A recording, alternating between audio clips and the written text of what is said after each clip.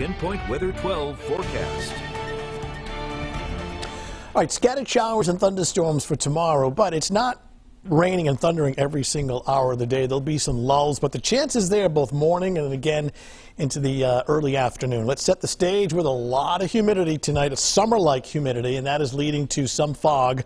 We can take you to New Bedford, where visibility is down a little bit, but more so down in, I know Block Island and Newport have visibility down to a quarter of a mile right now, and that fog will continue to overspread the south shore, and you can see some of that fog bank off in the distance in New Bedford right now. Temperatures that are in the upper 60s to lower 70s, currently 71 in Providence, looking at Bristol at 69 as well as New Bedford.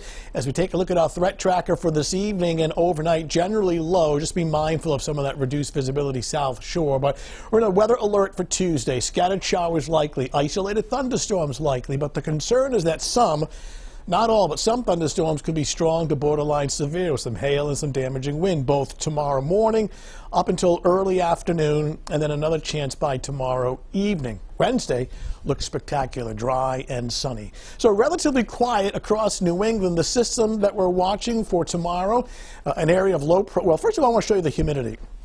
These dark greens up and down the East Coast indicate high dew points and very humid conditions. So the humidity, the moisture is in the air to fuel some of these showers and some thunderstorms. And the Severe Storms Prediction Center has our area shaded in light green, which is a marginal risk that some storms may be severe. Some damaging wind gusts, some small hail, and even the low risk of an isolated tornado. Now, we don't say that too often. The risk is there. It's quite low, but it is something that we'll have to watch very closely, especially early to mid-morning. You really want to check in with Michelle tomorrow morning, as well as some of these storms are starting to fire up around mid-morning. Here's the breakdown hour by hour. So overnight tonight, low clouds and some fog. But watch how things start to light up by tomorrow morning. This is 7 a.m. showers. Now the red and yellows are your downpours and thunderstorms. And there you go. Our computer guidance seems to be favoring southern areas and the south shore, but all locations have this risk. This is 9 o'clock in the morning.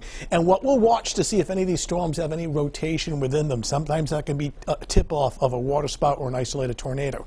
Again, the risk is small, but it's there. Noontime, still looking at some scattered storms. They're pulling away, so we get into a bit of a lull, mid to late afternoon, becoming partly sunny, and then the approach of a cold front tomorrow evening around 8 o'clock with a quick passing shower or thunderstorm. Then the whole thing is out of here later tomorrow night. So be weather aware, both tomorrow morning, scattered showers and storms, temperatures in the 70s, humid through at least the early afternoon hours.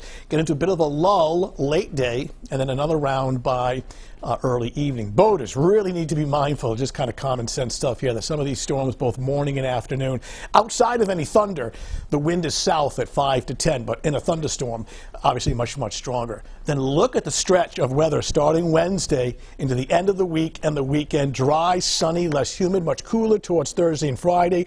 Early call on the weekend is looking pretty nice both Saturday and Sunday. Mike and Shannon.